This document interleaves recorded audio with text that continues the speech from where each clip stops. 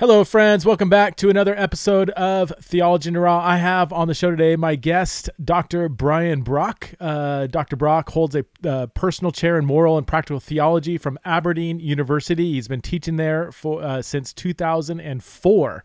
Brian came in as a professor right about, I think just after I came in as a student, so we crossed paths just briefly, and I remember hearing about his interest in a theology of disability, and since then he's become one of the most renowned scholars who write and speak on a theology of disability. He's the author of several books in this area: Wondrously Wounded, Theology, Disability, and the Body of Christ.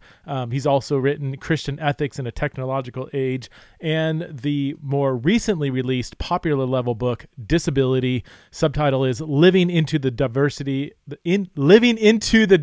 of Christ's Body, published by Baker. We had a wonderful conversation talking about just kind of a 101 level discussion on what is a theology of disability. And already, I mean, I'm just kind of thinking and rethinking some categories that I thought I had when it comes to thinking through disability and creation and the fall and resurrection and all these theological categories. You're really going to enjoy this conversation. If you would like to support the show, you can go to patreon.com/theology in the raw. Support the show for as little as $5 a month. Get access to premium content like once a month Patreon-only blogs and podcasts and discussions, and you get an opportunity to ask me questions that I might respond to on the Patreon-only podcast or possibly the public Theology in the Raw podcast.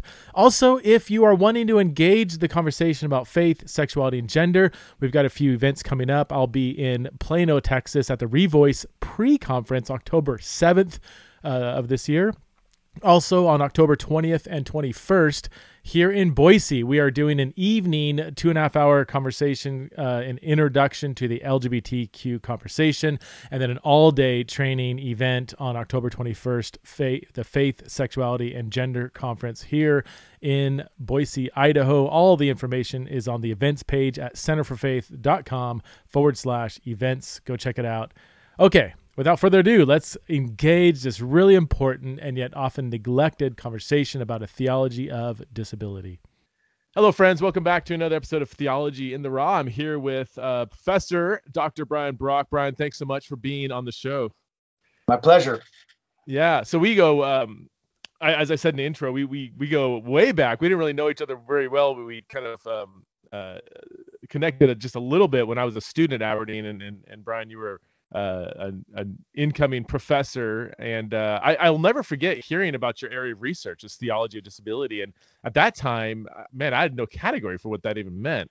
And over the years, I still, I've only read bits and pieces, but this is an area that I've wanted to talk about on the podcast for a long time. So thanks so much for leading this in this conversation. Why don't you begin by telling us how you even got into this specific area of theology?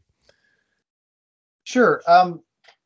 I first came across disability when I was studying medical ethics, and I was in a sort of healthcare setting and really learning the discourse of medical ethics. And disability popped up there as a theme that I just caught my attention because it seemed to unsettle the assumption that medical ethics is a discipline designed to help doctors sort of smooth over difficulties they have with patients who ask for odd things, like Jehovah's Witnesses who don't want to do blood transfusions, or people who irrationally don't like transplants or something like that. And disability just usefully raised question marks about the stance of that way of putting the question of what medical ethics is about. But I didn't really follow it up much. I just noted that it was there. And after I did my doctorate in London, my wife Stephanie and I moved to Germany, where I did a postdoc. And our first son, Adam, was born there in 2003.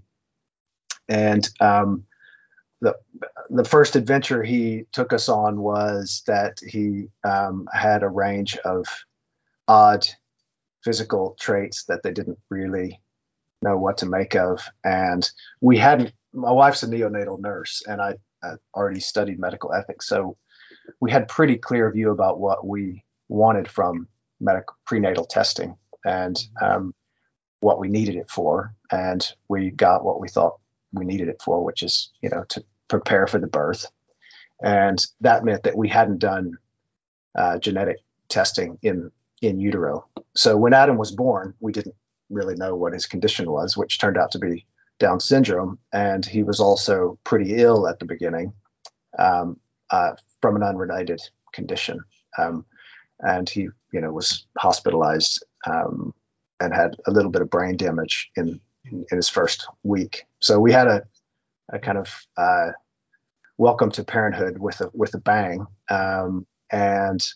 So that's when I started thinking about disability more in earnest. I first attempted to kind of write some of this up in a book that John Swinton and I did called Theology, Disability, and the New Genetics: Why Science Needs the Church, where Stephanie and I just tried to tell the story of why it's probably not really accurate to think about genetic testing in utero as somehow firewalled off from the rest of the way medicine works, right? It has a lot of implications, and we found out the hard way that it unsettled doctors quite a lot, not that Adam hadn't been genetically tested, even though he was already there and presenting as a patient with the illnesses of a patient, and they still were very unsettled by not having a genetic diagnosis. Is that, and I'm going to say all kinds of things that are probably wrong, way off base. I'm going to word things wrong. Is the assumption that if they found out in utero he had Down syndrome, that they would recommend an abortion? Is that why they were unsettled? That's why there is an early cutoff for when they want to do prenatal testing, and it's related to the cutoff for legal termination. So one of the things that I've reflected on as my career has developed is what it means that we live in a world where we, as a matter of course, don't accept a child to care for it, prenatal care, after we've done prenatal screening. And that's infrastructurally the way every child in the Western world enters the world. But there are various ways, and the sociology is really quite interesting around this, the various ways in which that's hidden from us in the practice of prenatal care, right? Like nobody wants to say, oh, well, if you had a disabled conception, you'd want to get rid of it, right? You don't want to say that out loud. So you have to present it in ways that are sanitized. And because we knew what we were getting into, we didn't put ourselves in that position. And that meant we sort of missed the screening moment in the process. And that really upset the medical care that followed from it. And I mean, you wouldn't expect that, but that's how it is. The status quo is so dependent on thinking about getting the test first before you decide if this is a child worth caring for, that it can't really handle the idea that one might think that's not the way to think about what it means to be a Christian and a parent. Yeah. I mean, how is that not eugenics? Or is that why they have to sanitize the rhetoric around possible termination, if this child isn't the kind of child that fits the majority? I mean, that's just, depending on how you word it, it can get really eerie. But we live in the way I put this in a later book where I'm reflecting on these themes is difference between a kind of prohibitive norm and a statistical norm. So the old eugenics, classically, us English speakers think about the Nazis, even though we did it as much as everybody else, is that you sort of decree, let's get rid of certain kinds of people, and you sort of force that on people by law, right? That's kind of prohibitive version of law, but that's not the way law works today. Law works by incentive and disincentive.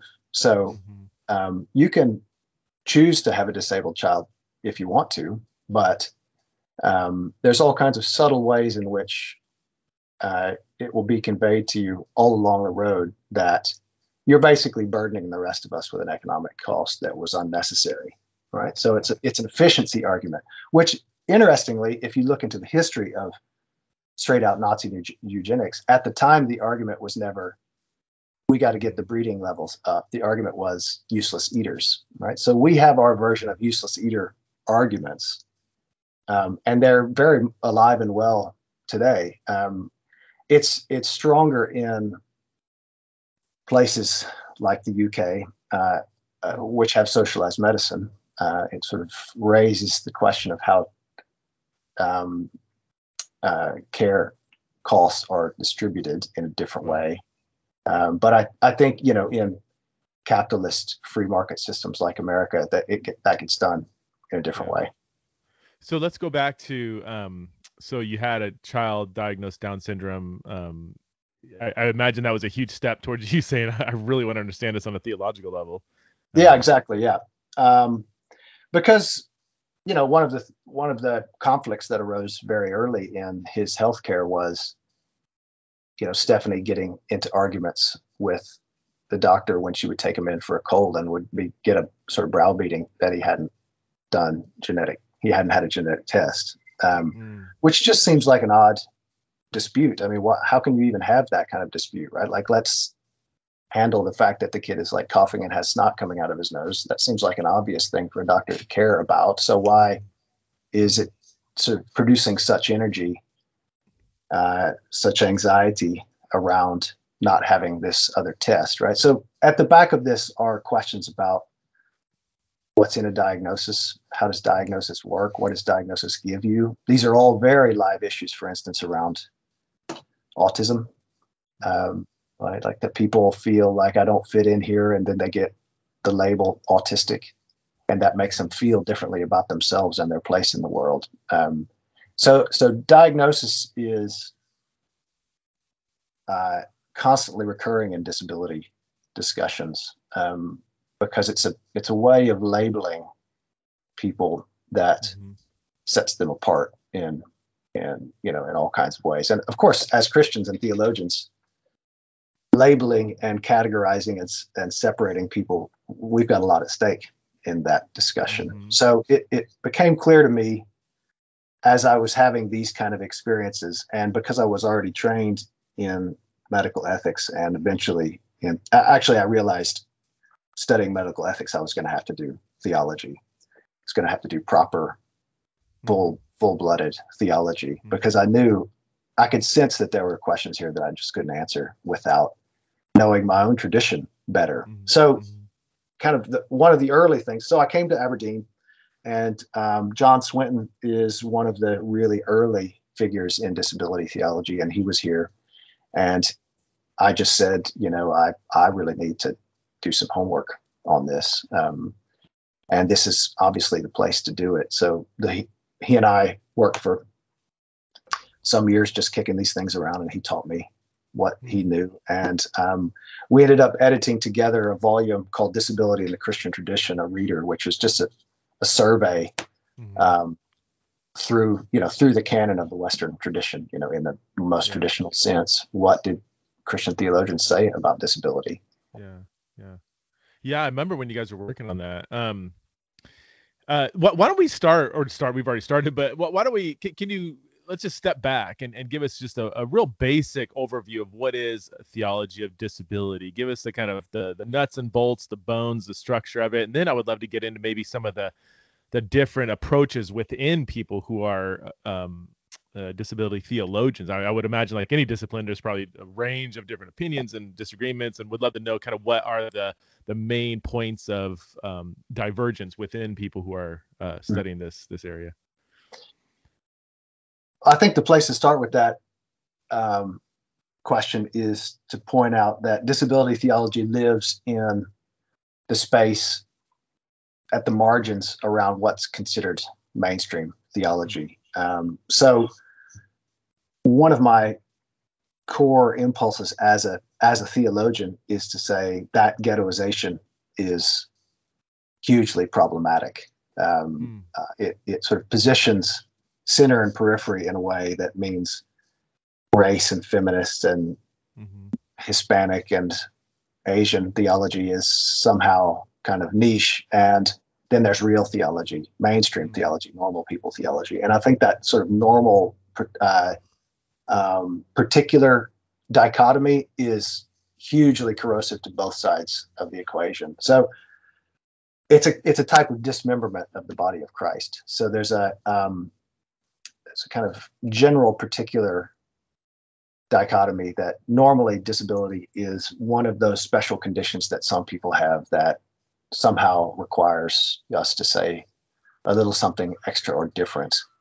And unfortunately, I think the way that dichotomy has played out, we're seeing a kind of flipping over of the dominant discourse. It used to be that there was normal theology and these marginal niche discourses. And just in the last 5 or 6 or 8 years, that quote unquote marginal discourses have become the dominant discourses, and the old center is now finding itself rootless and not knowing where to go. But the dichotomy between center and periphery is very much in place. It's just that the periphery is now where people think all the fun stuff's happening. That's it. That's super interesting. I'm curious how to avoid that. Like, as you're talking, I'm thinking, rather than say a theology of disabilities, it's just theology. Like what yeah. And that's but how do we, if someone says, yeah, but what kind of theology, like how do you avoid validating that kind of assumption that this is just on the fringe by the very language we use, and yet how do you actually communicate specifically what you're doing? Or is that the tension that is always there? I think that's the whole shooting match. If you want to stop talking in us them terms, you have to have a different theology. That's just all there is to it, and that's not easily done. But if you want to say the church has to do better than saying you and me are white able-bodied guys and we're kind of normal people, and then there's abnormal people, then you just have to face that question, right? And of course you will be fully aware that there's going to be a lot of self-reflection involved on people who have formerly thought of themselves as the normal and baseline and standard, recognizing that maybe that whole construct didn't work. So I think the way that discipline is put together, a center and periphery model, is related to and cognate with the kind of what's called a normative bias, the idea that there's kind of normal people and then there's people who are different who can't do things, right? Disability is, for many disability activists, already a sign of the problem, because there's like able people and there is disabled people, right? And that's right in the label, a pejorative grouping, and they're entirely right to raise the question of what that positioning disallows them from doing, and the way it sort of downplays their role in what it means to be a Christian or what it means to do theology. Do you have a better label than disabled or disability? Well, I think you need to take a term like that apart to get anywhere. I mean, practically speaking, we can't avoid it. And the reason we can't avoid it is it's the term we use to say some people deserve social support, political support. It's a political term that can be applied to some people that we say, as a society, we agree people with this condition can have a good parking space, let's say, or special health care. But the fact that that label can be applied and taken away from any given physical condition points out that it cannot be an ontological designation, right? And that's why in the church, we can say things like neither male nor female, slave nor free, disabled nor abled. We can say that and mean it. Ontologically, we really are the same, but we need to find a way to say that recognizes, of course, particularity demands different social recognition, and to keep those two discourses running. I think one of the theological problems we have today in the church is that we don't have the native language anymore to say that we're the same ontologically, but we are clearly different practically, and that we deserve different practical considerations, right? Like in practice, we recognize that a parent gets privileges that a child doesn't get, and a child deserves care that a parent doesn't get. And we don't think that means the parent is more valuable or ontologically different than the child, but we tend to think that way in terms of other social groupings. Interesting. And that's just a sort of loss of theological machinery and insight. Right. Man, I feel like we could spend this whole conversation just on language. I mean, that's how it always is, right? I mean, language is so crucial. And I mentioned offline, I've been engaged in the LGBT conversation for a while now, and that's, you get the language down and the importance of language and why certain terms send certain signals and reveal certain presuppositions, and it's just that's a huge part of the conversation. I imagine there's a ton of carryover here. What are some of the basic like theological questions that, and again, now I'm nervous about the language, but that people who specialize in disability theology, what are the main theological questions, the basic ones? Like if you're in like first year seminary 101, you're taking a class of disability theology, what are some of the main things we're wrestling with? I mean, we talked offline about like the fall, if there's any kind of atypical feature in one's human experience, that's the fall. Is that actually is that just a popular level question, or is that actually a more academic question that people wrestle with, the role of the fall in atypical human experiences?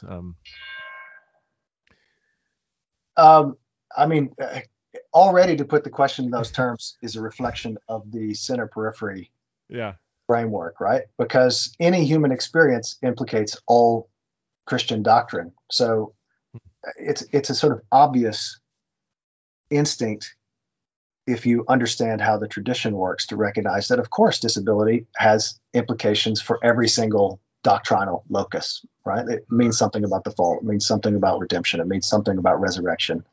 It means something about how the body of Christ functions, right? So that's part of what I learned going through the tradition in preparation for this reader, is that we moderns have a drastically impoverished set of images about what counts as a human life worth discussing. First of all, I call that best case scenarios, right? Like for us, we really think of the human as the human being in this window when they're at the pinnacle of their powers, if they make it there. And everybody else is a kind of somehow downhill and a special case, and not definitional of what we're talking about when we're talking about humans. Well, that's just not the case in much of the Christian tradition, which ask substantive questions about, say, for instance, what age and weight we're going to be when we're resurrected,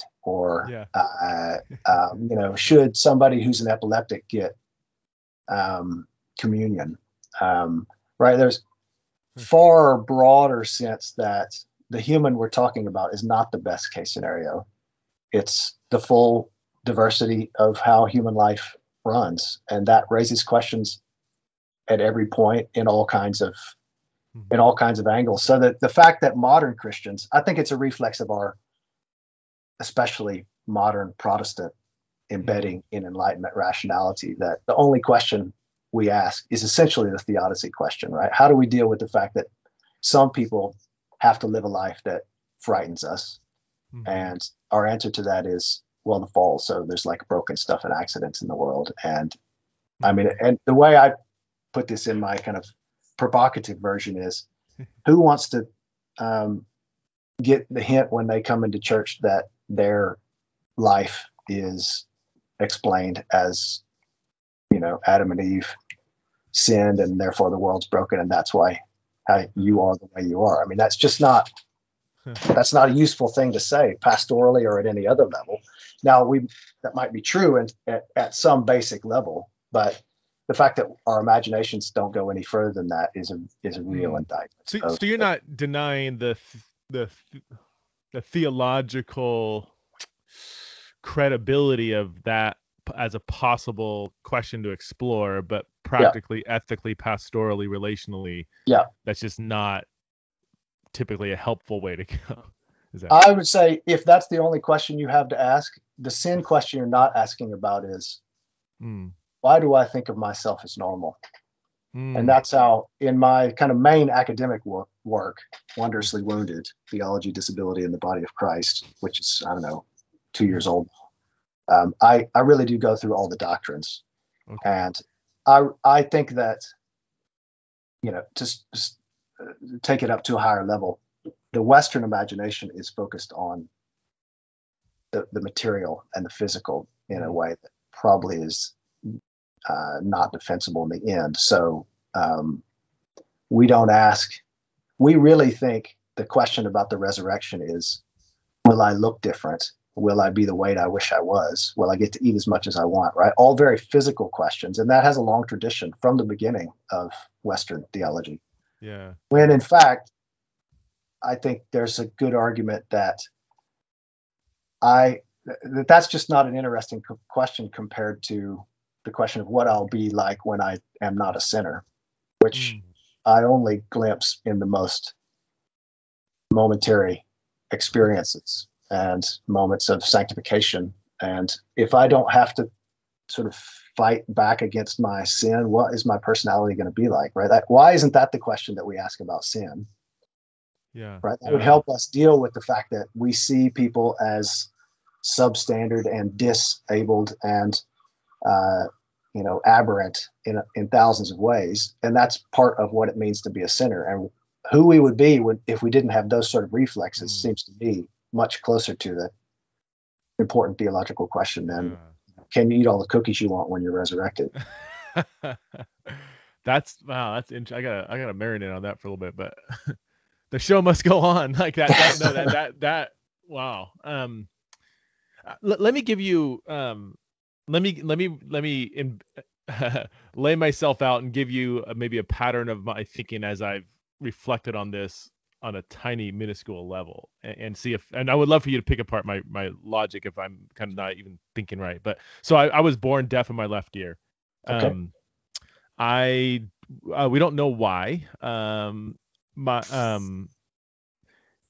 then, I was born in 1976, and smoking wasn't seen as, it wasn't widespread knowledge that smoking was bad, and my mom was a smoker, and so there is a suggestion that her smoking caused and I'll use the term birth defect. Let's cause this part of my head, which in most people receives sound, and in me it doesn't receive sound. Now, if I go back and just reflect on design and human nature, I'm gonna say that my left ear was originally designed to hear, and so now it's not operating according to its design. Like, I don't think this is just like most people this thing hears, but yours is just an appendage for looks. Like, no, this in human nature, it seems like this little flap on the left side of my head was designed to capture sound, and it doesn't do that. It doesn't work the way God, I hesitated bringing God the way God originally designed human nature. And I'm hoping that in the resurrection,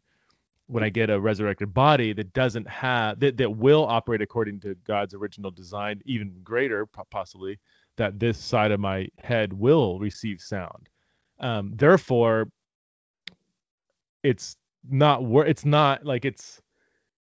doesn't work. Like, there's something wrong with it. And I'd hate using the word wrong. I'm using it in a real light way here. It's not like I'm at fault or whatever, but like, is it okay for me to hope that this will receive sound in the resurrection? Yeah. Because I mean, and this is a tiny example, and I don't even want to map this on everybody else's experiences that are way more significant. But this is all I've known. I don't know what surround sound sounds like. I don't know what it's like to have earbuds in my ear, go on a run, and have the bass and the guitar, interacting with each other. Like, I don't know what that. I would probably fall over and start throwing up if it did get healed here. So this is all I've known as a human experience. So my humanity will be slightly different in the resurrection in a way that doesn't even correlate with a certain aspect of my life experience here. So I don't know. Like, I don't even know where I'm going with that. But is that like, I have no problem saying, because of Genesis 3 onward, that like if I was living in a Genesis 1 and 2 world, this flap would operate according to its design.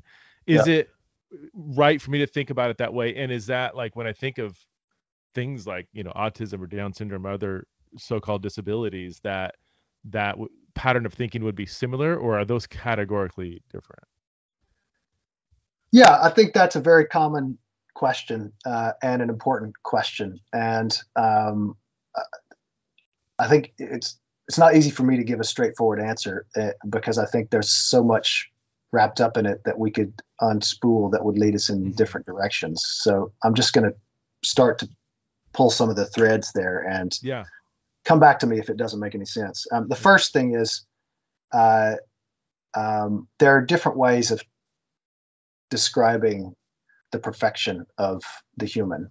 And I think what you've talked about is very close to one of the default imaginations in the Western tradition, which is the Platonic, right? So there's like one perfect human that has 5 fingers and 5 toes, and that's the plan, right? God had that model, and everybody is made on that model in their own particularity.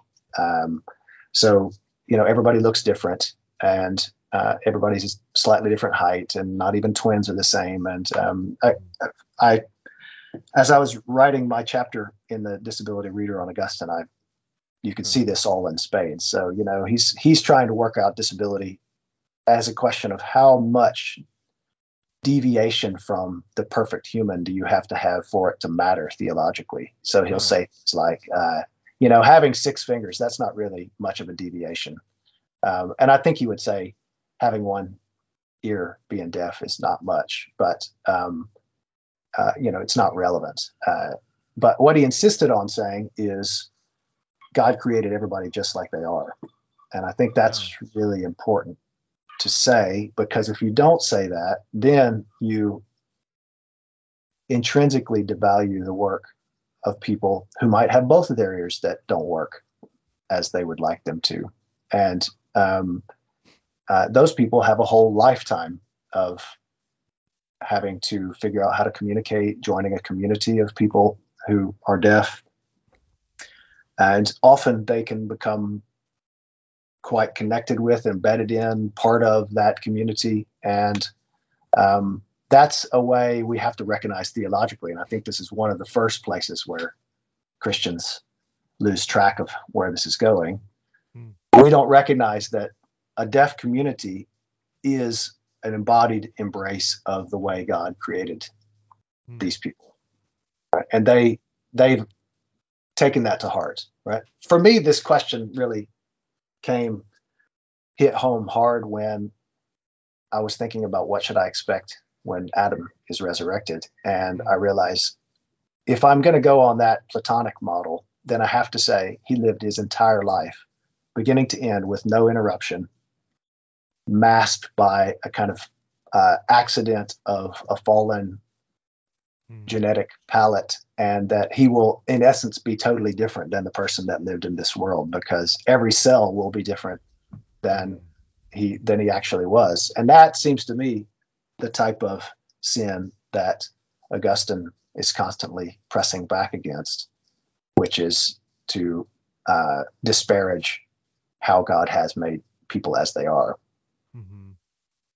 That's a few pieces. There's more pieces to go, but that's it's so good. And I didn't realize Augustine had interacted with this. So a ton. Super interesting ones. I love to tell the story of a guy that he talks about in a sermon, who he said would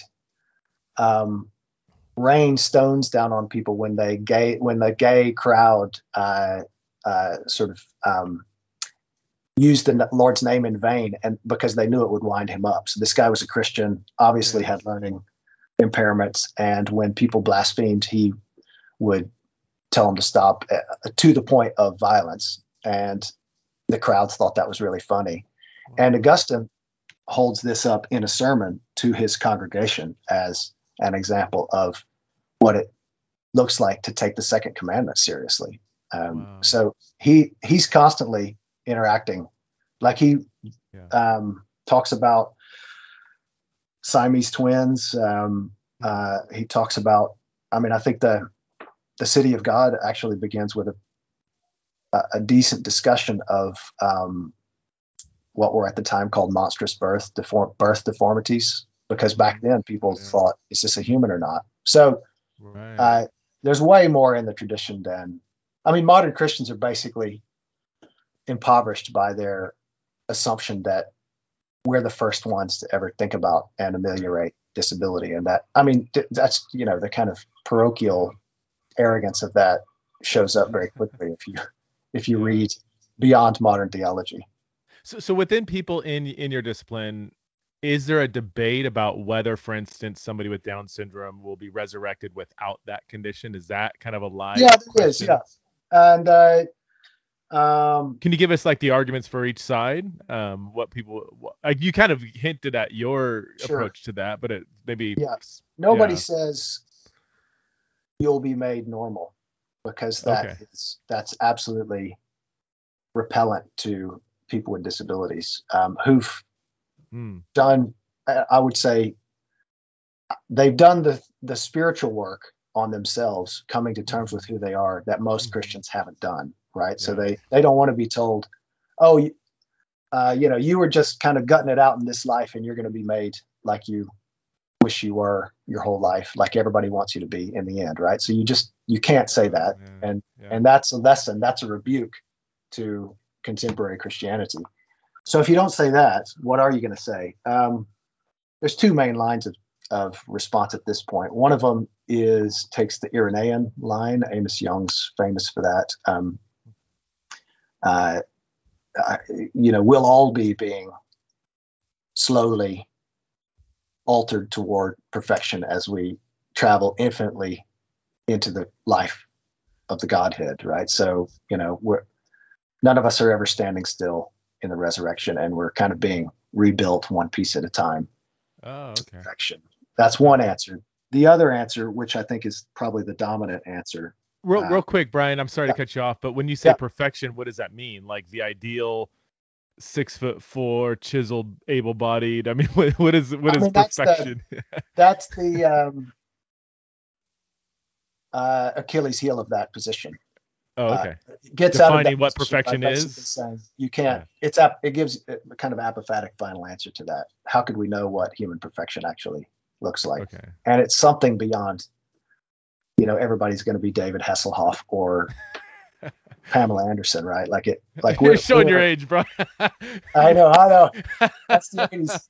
Sorry about that. There's some gross projections that we always make about what human perfection looks like, and surely whatever it would mean to be progressively, infinitely perfected would be to go beyond anything we can imagine. I don't want to get too hung up on this because you're in the middle of your thought, but yeah, perfection in those terms, like Western beauty, to me, that's not even it shouldn't even be entertained. But human bodies that are operating according to what seems like the original design. Humans are bipedal, so it seems like both feet would be able to move. Eyes are designed to see, so two eyes working. My left ear would be healed. But whether you're tall, short, thick, thin, whatever, it seems like health, not just health in the Western sense, but like operating according to design. Wouldn't that be or is that a legitimate category? You can be not attractive according to Western standards of beauty, but that's a kind of a categorically different even question, It depends on, I think, unfortunately, if you have these discussions in any detail, they almost always end up with those sort of projection accounts surfacing, because it's actually very difficult for us to imagine what resurrection, life, and embodiment is going to be like. And so when push comes to shove, after the first or second layer of, okay, tell me what it's going to be like, it ends up, all my parts are going to work. I'm going to look like I want to look, right? And that becomes pretty quickly, transparently, a projection of what we think of our best selves, basically. So, that the projection problem is all over the disability discourse, not least because disabled people know very well that the things that they actually suffer from are not what able-bodied people ascribe as their suffering. Okay. So, Helen Keller, famously blind and deaf. Yeah. Everybody thinks of her. I mean, she rankled at the reality that she represented a blind charity as the public figure for essentially her whole career, because that's all the public wanted her to talk about, because that's the thing that they thought was most disabling from their perspective. But she said very explicitly it's deafness that was her greatest sort of limitation. So that disabled people are very aware that what able-bodied people think about them is almost exclusively tied to what able-bodied people think they would experience if they had the condition that the disabled person has, right? So someone got a friend who was burned as a child, has a kind of facial disfigurement from that, and he doesn't remember having any other face. But so for years he won't even think about it, but everyone who runs into him will kind of have this inner recoil of a certain type. And so one of the phenomenological experiences of being disabled is trying to figure out why people are reacting to you the way they are, and hence the centrality of the problem of projection in disability discourse. Wow. So if normal people can't actually accept you for the way your body is, that, I think, helps you to see why hanging out with disabled people reveals how massive and powerful the trajectory is for able-bodied people to think of themselves as normal. And it's not just a kind of conceptual thing, it's a lived reality. I hear everything you're saying. Part of me that is turned off by that and disturbed by that. And yet part of me, if I step back, is also like, but what else? Like, it's almost like, that's not shocking that people would be kind of that initial kind of, like, I don't know if that would ever change, nor could we even require it. And again, the only thing I could compare it to is like, I just got back from Africa, from Kenya and Tanzania. And like, so I'm a, white person walking around Kenya, and it's not like, when people are kind of like, Mzungu, whatever, they're like, look at you, they touch my hair, or touch my skin, or like people are staring at me right and left. Like, I'm not like, why are you staring at me? Like, yeah. Like, of course, I'm a minority and a majority. Like, I look different. It's kind of shocking a little bit to even see me, especially in certain villages and stuff. So, like, when there is a majority experience, it's not. I know it's kind of this weird tension, because on the one hand, I'm like, no, I don't like it when people with a minority experience or minority whatever look or situation have that kind of relational encounter over and over. Like, I hate that, but it's like, well, what is it unrealistic to expect anything different? Or I don't know. Is that offensive? So, I mean, it's not unrealistic that in the resurrected life that won't be the case. And, okay. Right. So, yeah. Of course, walking around with a Downs kid, people look at him all the time. Yeah. Right? Like, and he's out of the ordinary. And he's always the white guy in Africa. Right. So, okay, Yeah. Point one. And that maybe we can imagine as Christians a social order which is less obsessed with maybe let's make him look like everybody else, and is more obsessed with why do we think that being out of the ordinary is so unsettling. And I think if we can't handle that question, the way that I deal with this, I've left off the other answer to the I know. But we'll get there.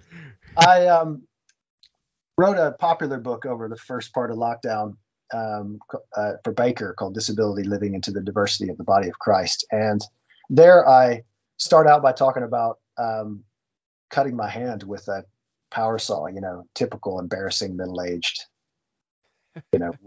wood pile accident. But it happened to be my middle finger on my right hand. And so I reflected on that as the opener in the book, because as a writer, right hand, my identity is tied up with the functionality of my right hand. And I realized after I cut my finger, and now it's, scarred and doesn't quite work the way it used to, I do have an aesthetic of a full hand versus a kind of disfigured and uncomfortable and unsightly hand. And so I used that injury and the whole sequence that unfolded after it to highlight how, in most, the most plain possible language, that if I can't accept my own body when it's not quite how I imagined it should be, what makes me think that I'm going to be able to accept this people in the social body who are not like I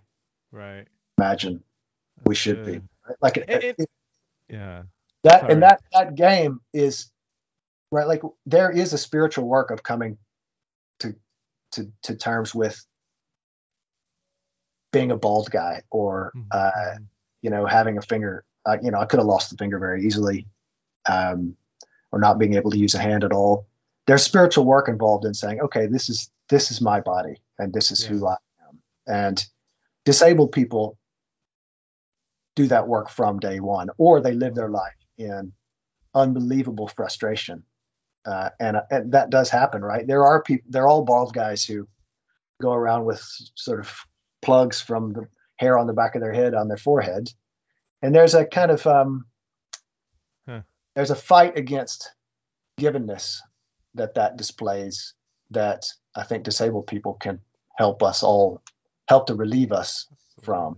And if we say, yeah, really, come to church, and there you're going to find out you guys are all going to be like us. That's pushing away our own redemption. Well, this, we're talking about broader society, and even the question I raise is more like a societal one. But if we turn it into ecclesiology, then that's where it seems like the church should be the location, the social sphere, the new polis, where there's loads of people with disabilities running around, leading, teaching us. There's people, obviously, people struggling with gender dysphoria, people attracted to the same sex, opposite sex, both sexes. There's tall people, short people, fat people, Western beautiful people, and non, whatever. Like if the church could actually embody the kind of society where these things aren't head turning or abnormal, there is no us and them, there's only a we, and that's so. And we still have to get to your second approach this question, but a good friend of mine here in Boise, he's a pastor. He has 2 adopted kids with Down syndrome, and so the church is obviously, if the pastor has 2 Down syndrome kids, that's going to say something, right? And so there's actually several people who bring their kids with some kind of disability there, and they come to the church weeping, because they say, every other church I go to, either explicitly or implicitly, my kids are a burden. Yeah. And they're weeping, saying, I don't know what it's like to experience a church where my kids are not a burden, where I don't get the looks, where if they make a weird noise or something, people don't kind of look around and give me the evil eye or whatever. I come here and I'm able to just come and worship, and my kids are able to worship like that. That's the way it should be. And it's shocking and disturbing that, this is like one church in a decent sized city where people felt like they could actually come and have a part. Yeah, absolutely. I'm totally on. That's exactly what I'm after. And I think it takes theological work to narrate that as the default setting, because it is, practically speaking, not the default setting. So I think churches like the one you're describing are what I'm after. And they're totally underserved in the theological academy to describe why that is actually how the Church of Christ should look, right? And that's what I'm trying to do. And I think it takes the whole toolbox of Christian theology to do that, because most, again, if the logic of right belief is, here's the creed, this is the true things we believe, Here's how it applies to how we think about anthropology, for instance. Then it's very easy to end up with what I think is the Bethany McKinney Fox. I was sort of looking at my shelf, has written a good book whose title is slipping my mind at the moment, but she surveys churches, and she empirically substantiates that most pastors in most churches, evangelical churches, think of they think of themselves as responsive to people with disability who come to church. And they also think of when somebody comes into church, that sets up a responsibility for care. In other words, a demand, right? So the way that most pastors think about disability in church is as a cost. And what you described is not understanding it that way. But I'm using strong language here, but I do think it's a different theology to say, no, actually, we need difference. Right. We don't understand ourselves without difference. Right. That's one of the punchlines of the whole discussion we're having about what it means to be the normal human, right? If you want to play the game of there's one plan of what human looks like, there's one template, then you have to ask, okay, well, does that mean all the people who died in utero, what size are they going to come back? And what skin color are they going to be? And, you have to kind of parse through all of the particularities that make up the diversity of the human body and the human body as a kind of global phenomenon. You have to somehow boil that down to the one plan of which there's greater or lesser divergence from it in the way that each of our lives get carried out. And that the resurrection is being topped up to perfect conformity to the plan. And the problem, of course, with the Platonic imagery is that then we'd all be identical, because we would have all conformed to the perfect human. Whatever. So you gave a while back the Amos Young kind of approach to in the resurrection we'll all be progressing towards the perfect. What's the other kind of general approach that I think you said you take? You've already I mean, hit on so many parts of it, but maybe pull it all together in a tight. Yeah, sure. No, the thinkers like Candida Moss, and there's a couple others, emphasize the fact that Jesus isn't resurrected with a perfect body. He's resurrected with the marks or the scars. Funnily enough, the kind of discussion ends up turning on the fine point of how do we translate that Greek term? Is it marks? Is it wounds? Is it open wounds? Is it healed scars? That's I think a kind of a footnote to the more basic point that if we're going to be resurrected without any divergence from perfection, Jesus embodies resurrection that is not the erasure of all imperfection, right? A scar is by definition an imperfection, whether it's a mark or an open wound. And the way that I developed that idea is to say, of course, we will be resurrected with all the bodily features that were part of the vocation that the time in God's story that we were assigned. So if we're created good, and therefore our particular bodily form and our mental form and our sensory palate are good in some respect, even if the fall has impacted the causality of how that came to be. Nevertheless, we still affirm everyone is good simply because they exist and in the way they exist. Then we can also, in a subsequent move, say, in the resurrection, that goodness will not be erased as if it was irrelevant. So I don't have to think anymore. I don't have to anticipate in heaven I'm going to get to meet an Adam who looks totally different and has a different personality than the Adam that I lived his whole life with. I fully expect Adam to be recognizable in some respect because of the way his face looks, and I would not be surprised if his personality was also recognizable.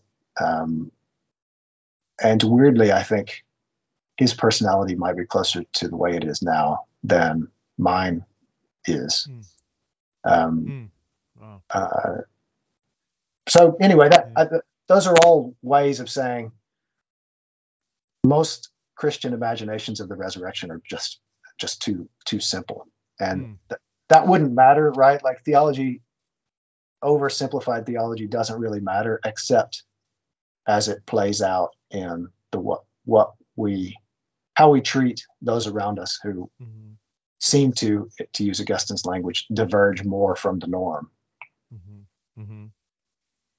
Yeah, it seems really blurry. Like, what does that even mean? Diverge. One person's divergence from the norm is going to look different than somebody else, and somebody's going to draw that line in different places. What about the I've heard people talk in the few minutes I spent on this topic prior to this conversation. What about like things that are I would say, let's just say, obvious and clear health issues. So for instance, I've got I talked to a couple friends of mine who have an intersex condition. One kind of would take more the view that you're articulating there, that my intersex condition is different than the Platonic ideal, and yet this is all I've known. It's who I am intrinsically, very much in my embodied existence. I know nothing else. So who's to say that this is a problem? It's only a problem for other people, But another friend of mine says, well, no, like because of my intersex condition, I'm on meds, I'm on all kinds of medication. I have other health issues that are related to this. Like, I hope that's kind of sinister to think that God single-handedly did this and there was no outside kind of whatever evil force that had a role in this. Like that, why would God make me like this is not a good, I'm longing for a rescue from these things that are actually not fun at all. It's part of suffering. So and I hear both, and I'm like, wow, is it a difference? Is it a problem? Is it going to be fixed? And what does that even mean? And so my question is it legitimate to say if it is causing kind of serious suffering and it's a health issue that needs kind of medication to be addressed, could that be evidence that in the resurrection that will no longer be? Or again, I'm probably thinking in much simplistic terms. Yeah. Don't take me to be suggesting that healing is not part of resurrected life. What I am suggesting is that Christians, modern Christians especially, have a particularly horrific inability to distinguish what needs to be healed from what is good. Right? Like, so again, one of the ways I talk about this, my popular book is every chapter is a kind of wrong belief about disability. That each chapter title is a wrong belief that I'm kind of refuting in the chapter, and one of them is Jesus heals everyone he meets. So we think about Jesus healing in the way doctors heal, and as essentially bringing the resurrection, meaning if he ever ran across somebody with a disability, he would of course have healed them, because every disabled person wants to be healed, right? And that imagination is running so deeply, and there's several issues with that, but it runs so deeply that if it's very common experience, and I hear about it on a regular basis, if people are in churches where healing happens, especially charismatic type churches, even if they would go up and ask for healing for a condition like a cold or cancer, they would be healed of what they'd be offered is healing of their disability. That's a recurrent theme. So that's the projection again, right? Like, we all think, gosh, being in a wheelchair would be terrible. So that person coming down to have hands laid on them in a healing service clearly wants to walk. But we cannot typically imagine that person would come down because they had a bladder infection and had been nagging them for a long time. That's the kind of projection stands in the way of our asking seriously what it means for pain and suffering to be taken away in the resurrection, and not identity. Wow. Man, that's so good. The projection, you keep coming back to projection. It seems like that is a huge problem. The majority projecting their own kind of assumptions about what this person needs, what this person wants. That would be, it seems like a fundamental starting place where people need to kind of rethink some of these things, assuming Absolutely. that everybody wants to be like this kind of ideal. Wow. So the way I get at that with my sort of popular book is to try to, well, I'm using the injured finger story to turn the question away from how do we think about disabled people toward how do we negotiate the disabled experience? How do I negotiate the disability experience? Which, of course, if disability is in the most basic terms the loss of ability, we're unlikely to get out of life without that experience. And I think the able-bodied majority hasn't even begun to ask the self-critical questions about, am I prepared for that? So we can compare it to something like the memento mori tradition, the meditation on the fact that I'm going to die and be judged as a monastic discipline of self-assessment. We could ask the same question about the kind of aging, the process of dying, and say, am I really prepared to live out being an embodied particular creature? And able-bodied people don't really have to ask that question till they get into a bind. And that's why a lot of times the disability discussion is so badly foreshortened by something like emergency cases. There's no sustained reflection on the fact that we're all mortal, we're all limited, we're all particular, we all fall short of some perfect ideal. And that's the apparatus that yields the center and periphery, right? Disability is marginal cases for some people with special challenges, whereas theology doesn't ask those questions at all. That's how that distinction arises. Oh, so good. Brian, thanks so much for my mind. Unfortunately, I got another podcast I got to record. I'd love to sit here and just take notes and just reflect on this. But another show must go on. But tell us really quickly where people can find you, and say give us maybe 2 or 3 books that you've written that you would like to recommend to the audience. Obviously, the popular level book. What's the name of that one again? And then give a couple others that you've written. Yeah, that one's called Disability: Living into the Diversity of Christ's Body. It's in the Pastoring for Life series with Baker Academic Press. And I'd say that's where I'd suggest people start. That's a kind of popular, accessible book. And then, but I don't, to some people's consternation, I don't talk about my life with Adam there, because that's a difficult thing to do. For no other reason that one of the mantras of the disability theology discourse, for good reason, is nothing about us without us. So as an abled person, I think it's very tricky to speak for someone who doesn't speak. Adam's nonverbal, which doesn't mean he's non-communicative, but that means he'll never tell his own story in ways that you would be able to hear. So that question is very close to the heartland of the real conceptual problems that theology needs to deal with, and I think all theology needs to deal with. And I deal with those issues in Wondrously Wounded: Theology, Disability, and the Body of Christ, which is published by Baker University Press. Those are my 2 main texts. If you just want to do your homework, I definitely recommend Disability in the Christian Tradition, which goes through the whole, like I said, traditional canon, the main well-known figures, and there's an introductory text that explains primary text, so you can read the primary text, but also introductions from experts that sort of tell you what you're going to read.